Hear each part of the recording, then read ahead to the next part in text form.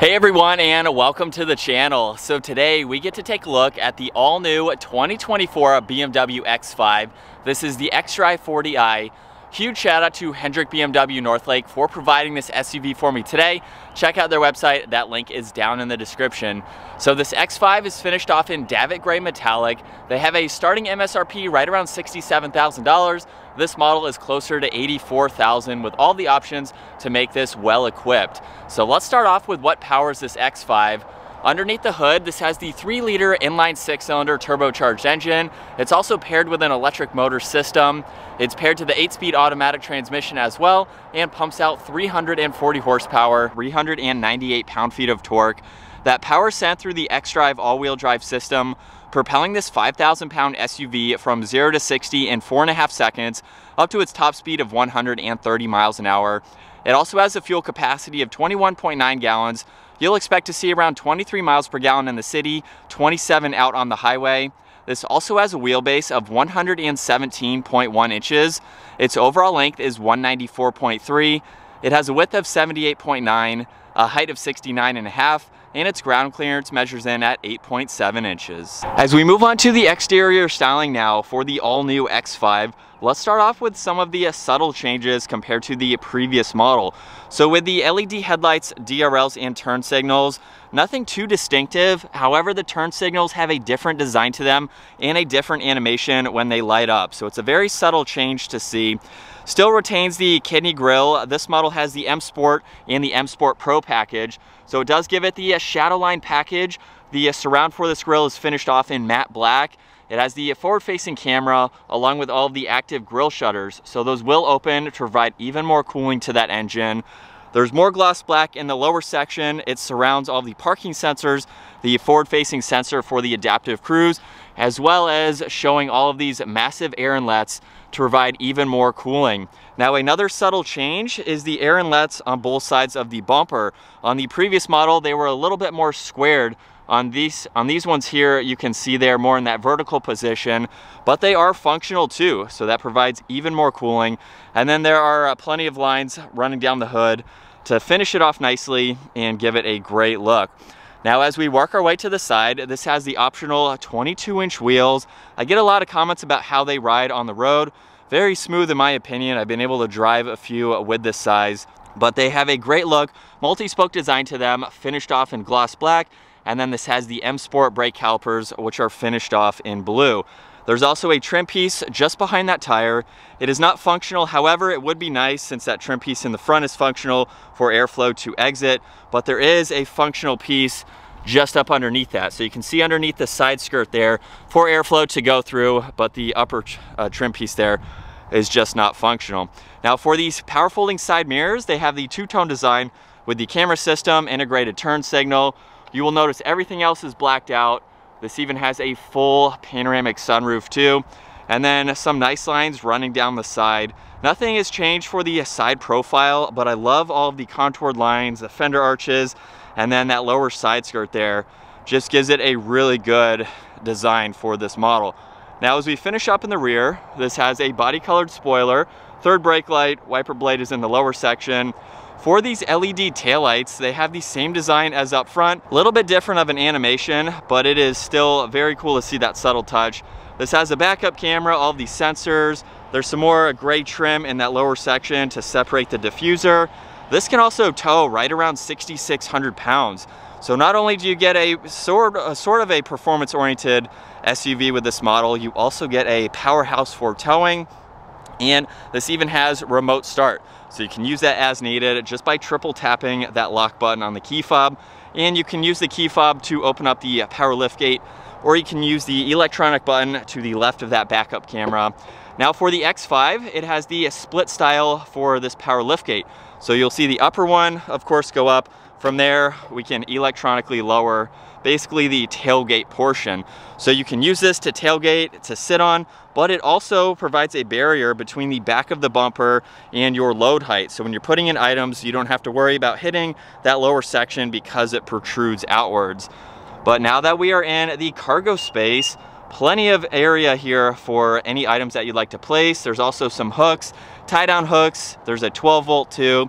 and you even have space up underneath the floor. So this entire section opens up, revealing the spare tire. You could use this for a little bit more storage. You can place the cover in the back too. So if you're not using that, it can easily be placed out of the way, or you can have it installed like it currently is. And you can even fold down these back seats. So that provides you with a lot more interior space, making this a great daily driver. Now for the liftgate, you can close the lower one individually, or up top, if you push on one of these two buttons, so we have lock and just close, then both of them will close with the push of that one button. So it is nice that you have that option. Now as we work our way to the back seats, we have the beautiful interior to complement this Brooklyn gray. You will notice leather. There's also the adjustable sunshade, so that way you can use that as needed. Brushed aluminum for that release handle. This has the ambient lighting, even the Harman Kardon sound system. There's wood trim, and then plenty of storage in the lower section of that door. So it has a lot of nice materials. And then you will notice that leather makes its way to these seats, which have a great design running down them. The M badge is also down on the door sill, which is an illuminating badge. And at 5'10", I can hop into the back. It's not all that high of an SUV, so it's very easy to get into. There's storage pockets behind both front seats, air vents, all of the climate adjustments. These are even heated rear seats too, which is nice to see. A little bit of storage underneath that where you could place your phone, and then there's a few auxiliaries at the lower section there where you can charge electronics. You can also charge electronics from the back of both front seats. So as you can tell, there's an auxiliary there, and then you have an area where you can attach a tablet or a bracket in order to place a tablet. So that way you can watch whatever you'd like to, be very comfortable in these back seats. I have plenty of room with the front seat set at my height, and then at 5'10", I have around 2 or 3 inches above my head. Now these seats do not recline, but they do have a little bit more of a laid back position to them. So it's super comfortable to be back here, and we have plenty of light with that moonroof currently open. Now in the middle, you will notice that there's the armrest, underneath a little bit of storage if you need to utilize that, and then there are 2 cup holders. You can use those as needed. And then you can also fold down the middle section or the middle seat if you need a little bit more versatility. Maybe you want a higher armrest, or you have some longer items and you have a passenger on both sides. Pillar in the back, not all that bulky with the massive windows on each side. So it's super easy to see around. You'll notice too, there's another air vent on the pillar, and then the dome lights are also up top. Those are by the grab handle. Now working our way to the front seats, the door panels finish off just like the rear. However, there is the addition of all the window adjustments, side mirror adjustments, memory seating adjustments too. There's also the L2 button. You can use that to move the front passenger seat just by pushing on that. And then we have everything else for the lower section, just like in the rear. And then the same design for these seats, however, a little bit more bolstering support to them. There's an adjustment for the front section, and then all of the automatic adjustments are down on the side. And it's just as easy to hop into these front seats, where we can take a look at the beautiful solid leather M Sport steering wheel. You will see on this left side, there's all the cruise control settings. On the right side, volume and tuning for the radio, as well as Bluetooth voice commands and a shortcut into some of your favorites. There's also brushed aluminum trim accents. It covers the steering wheel mounted paddle shifters. But let's fire up the all-new X5 with my foot on the brake. That crystal button is located down below. We can bring this to life.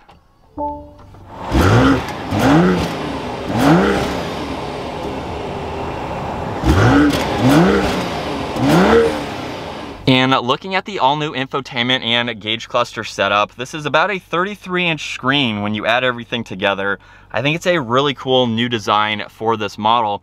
But the current setup that you can see for the gauge cluster, on the left side there's the miles per hour, right side is the tach. There is some fixed information running across the bottom, like your fuel level, along with the speed limit sign, engine temperature, outside temperature. But if I use that button on the right side of the steering wheel, we can actually go through some more content right in the middle of this display. So you can look at the adaptive cruise. There's also the augmented reality, which is a pretty cool system to see. There's also some more content that you can monitor, like the compass. You can pull up the map too, so you can have that in full screen right in the middle. And then this next one here is for your G-force meter. You can pull up the music as well, and then that is it for the content that you can go through. Now if I scroll over to the layout, there are a few different settings that you can see.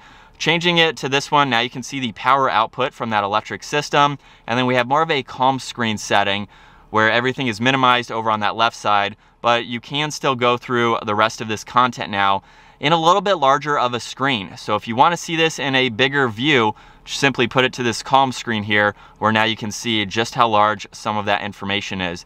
And then if you want to go back and pull some of that other info up in a full screen view, you have the option to do that. Now the last setting is for the head-up display. So currently this is the standard view. There's also the directional view to pull up the compass, and then the last one is the sport view, so you can pull up the tach to be able to monitor that as needed. There's also a reduced view too. So not a whole lot of settings, but it's nice that you have the option to at least go through some of those and get them dialed in the way that you would like to. Now on the left side of the steering wheel, you will see the headlight adjustments to be able to turn those on and off. There's a little bit of storage, so you can place some items down below. And then as we work our way to the infotainment system now, super easy system to go through. This is the home screen right now, where you can see some of these icons, just depending on what you need to go into. You can even add some icons if needed. So just by going to that last page there, super simple to see that. On this left side, if I push on those 4 squares, now we have a lot more icons to go through. You can go into your displays, your owner's manual, there's the interior lighting, all the driving settings too. So if I click onto this and go in here, you can go through some of this info. You can go into your chassis along with the drivetrain. And then if we go back to this left side, you will see shortcuts to navigation, pulling that up to go through all that info, your music and phone. And that is pretty much all that you get. If we go into all apps now, you can go through your seats, Apple CarPlay, Android Auto. So it gives you an array of icons to easily be able to go through. And now since the climate adjustments are not physical buttons, they have been fixed the entire time I've been going through this info. So you can easily get to your temperature. Clicking on the menu now, we can go into the heated steering wheel, heated and ventilated seats, temperature adjustments, and then all the passenger controls too. So while they are on the screen, I do like that it's fixed in the lower section, so you don't have to guess or hunt for where they are. You can quickly get to them, which is great to have. Now underneath that, there's more of that wood trim. You'll notice too that there's the arrows there leading all the way to the X5 badge. All of it is an illuminating area within this trim piece, which is super cool to see. In the middle, there are 2 air vents, more of that brush trim. And then underneath that, power and volume for the radio, as well as tuning. There's defrosters and the hazards. And then you will notice more of the wood trim surrounding everything down below. If I open up this pad, there is a wireless charging area on this left side, storage on the right side, 2 cup holders with some auxiliaries. And then on this right side, all of these are for the infotainment system. So it is a touchscreen system, or you can simply just use all of these shortcuts to get to any of the info that you would like to access. So it's nice, super easy to go through with the rotary dial, which is also finished off in crystal, as well as the new gear shifter. So that is finished in crystal too. Just by pushing this forwards, that engages reverse, where we have the backup camera along with the top-down view. There's also some shortcuts here to be able to get into some of those viewpoints there. You can go to the assisted view. We have the widescreen angle. If I go back into the 3D view, you can use the gesture control, or you can simply push on these shortcuts here and clearly see what's around the entire vehicle. There's also another top-down view that you can use. And then if I put this into drive, now we have the forward-facing camera with the same angles for some of those, like the full screen there. So it definitely gives you a lot of visibility. Now if I go into drive a second time, that pops it over to the sport mode. So that allows you to use these paddle shifters, and then park is located just behind that. Now on the left side, there's traction control along with the parking sensors and the different driving modes. So if I push on sport mode, you will see that change. There's a few different modes in sport. There's comfort. The last one is eco, and you have a few different ones to go into that. So just depending on how you're driving for the day, there's a downhill assist control, the auto hold, along with the electronic parking brake. And then for the center armrest, it has the split style to it. So as we open that up, there is plenty of space along with an auxiliary to place any items that you would like to. Hopefully you can see now all of the red for that illuminating badge. Very cool to see that. Plenty of storage in the glove box too. And then we'll take another look at visibility from the driver's seat. It is super open feeling. So there's really no blind spots in either direction, which is of course great for the size of this. Up top, there's a call button along with the dome lights, and the sunroof adjustment is right in the middle. As we set off now behind the wheel for the 2024 BMW X5, as I stated earlier, this model has an MSRP in the mid $80,000 range. This has a lot of options on it to where I would say it is well equipped. I feel like it's not really missing anything. So it has a good amount of options to it. It's a lot of expensive options, but I think it's everything that you would want to make this a great daily driving type of SUV. Not to say if you don't get some of these options, it would be any less, but I think it's well equipped for the price too. It's really not all that bad for what you are getting. Now, this model here, the xDrive40i, is kind of more on the middle lineup for the BMW X5. So it's not performance oriented like the next model, but it's not a base model either. It has some good options to it and plenty of power, I would say. So if we put it into a sport mode, we'll go down to second gear. We got the paddles, Sport Plus, here we go. I mean, just like that, we are up to speed, and the paddles are so impressive. They are super responsive.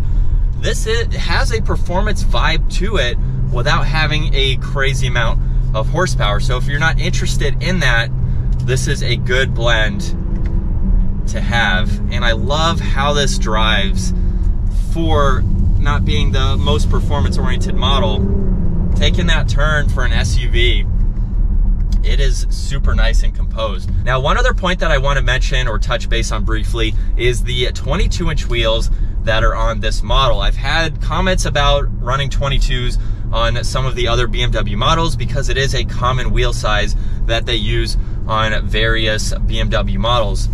And honestly, I have no complaints with it. Now, I've put a few miles on various BMWs, so I don't have a lot of seat time necessarily behind this one, but when you add it all up, I have a lot of seat time behind different models, and the 22-inch wheels, I don't see a problem with them. Maybe replacing them. Tires might be a little bit more expensive because it is more of a specialty wheel size. But if you want the 22s, I don't have any complaints with them. I can feel some bumps here and there, but it's not something that would deter me from buying that. So with that out of the way, the X5 is such a cool SUV in my opinion. This is something that I would look to purchase in the next couple of years as well. So this is on my radar just because I love it. Every time I get to drive one, I love everything about them as far as just being a great daily driver, what it can tow as well, because I would be selling, for me, I would be selling a pickup truck, so I need something that can still tow. This is a perfect blend between the practicality of an SUV and being able to tow like a truck would. And from second gear, here we go.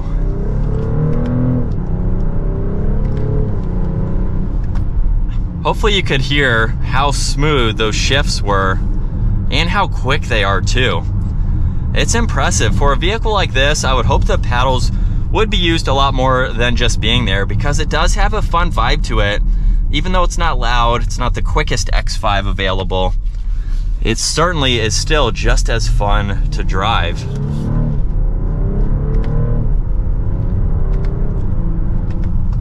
And then once we're up to speed, we can go back into drive, put it into the comfort setting. The lateral supports on the seat will also relax a little bit. So sport mode makes them a little bit tighter, which is impressive to see. But as we're behind the wheel now for this $85,000 BMW X5, I really don't have any complaints with this model. I'm not trying to be biased towards BMW. I don't own one yet, but I love everything about this vehicle. I can't really pick apart anything from the numerous miles that I've put between all of the X5s that I've been able to drive. I really don't see, maybe the only complaint that I would have is that the rear tailgate doesn't open with the liftgate. I think that'd be a cool setting you could go into if you want both of them to open at the same time. I recently reviewed the all-new Range Rover, and when you did that with the key fob, both of them opened up, which was nice because if you have your hands full of items, you just hit the key fob, they both open up, you can load everything in one set or one step. So I think it would be cool. That's probably my only gripe with this, which isn't a huge deal. And turning radius is also very, very good. So we did that with ease, but other than that, super comfortable. very spacious, normal mode too. Don't even have to think about it, we're up to speed. But I think that's gonna wrap it up for this all new 2024 BMW X5. Once again, huge shout out to Hendrick BMW Northlake for providing this SUV for me today. Check out their website, that link is down below. Give the video a huge thumbs up. Smash that subscribe button so you don't miss out on our daily uploads. I will see you all in the next video.